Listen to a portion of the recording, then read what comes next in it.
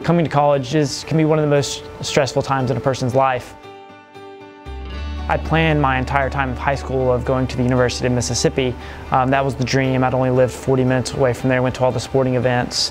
But then at the last minute, my senior year of high school, I started to think where I felt like I really belonged. I visited Millsaps a couple times and I just fell in love immediately, and I knew this is where I was supposed to be, and boy was I right. My name is Noah Barbieri. I am from Belden, Mississippi. I really don't think I could have been able to be a Rhodes Scholar and a Truman Scholar and to keep my sanity with everything I've done without having all these great services and activities on campus.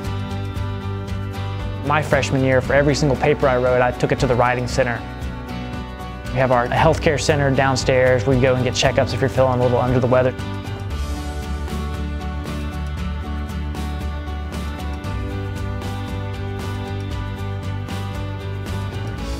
And I've really been able to thrive here that I would not have somewhere else.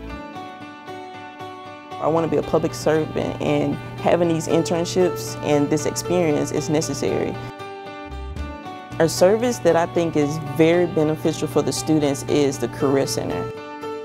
I learned that make the best resumes, the best cover letters, how to market ourselves through LinkedIn, through social media, how to make ourselves attractive to employers after school. In order to get an internship like this, you have to have a resume, right? You have to know how to conduct an interview and present yourself in a professional way. And I learned that through the Career Counseling Center.